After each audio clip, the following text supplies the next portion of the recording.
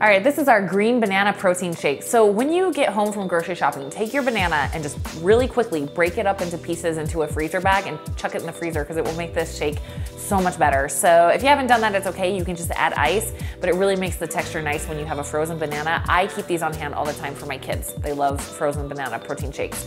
So you can use a vegan protein powder, or I have one with whey. I do totally fine with whey. So if you have a whey protein powder and it doesn't upset your stomach, go ahead and use whatever protein powder works for you.